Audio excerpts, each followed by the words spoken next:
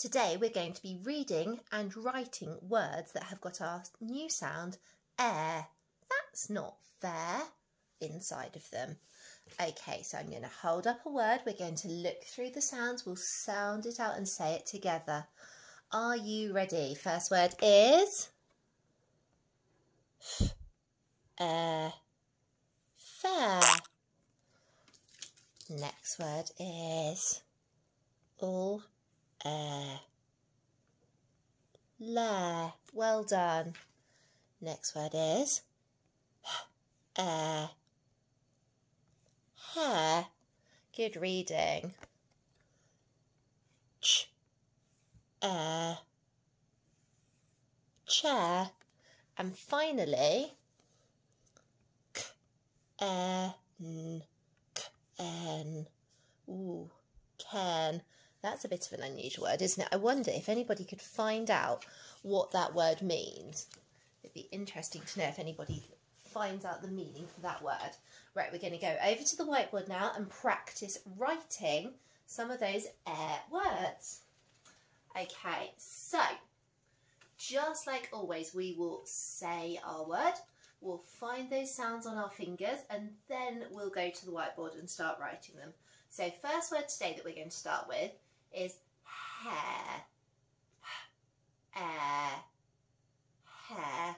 Okay, so we've only actually got two sounds, but we need to remember all of the parts of air. So first bit of hair, I can hear a h. Next part is air.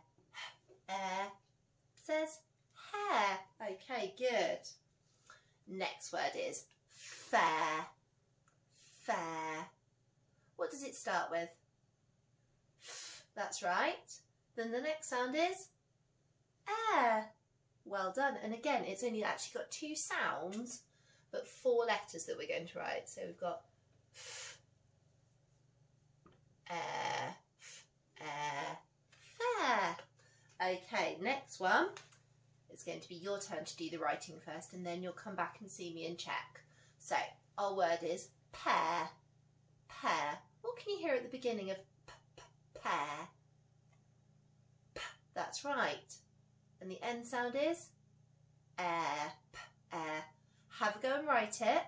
Pause the video now. Come back to me when you're ready to check, okay? Right.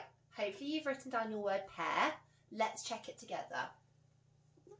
I know that pear starts with a P and finishes with our new air sound.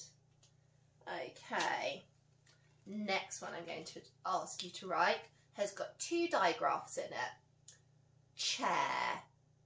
Chair. What's the first sound? Ch. That's right. Ch. Air. Off you go. Have a go at writing chair. Pause the video, come back to me when you're ready.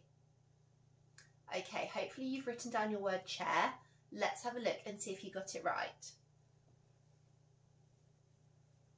So it starts off with a ch. Then our new sound, air. Okay, there's just a couple more words that you can have a go at practicing at home with your grown-up. I'll put them in the box below so that you can see them. All right, have fun, good luck, happy writing.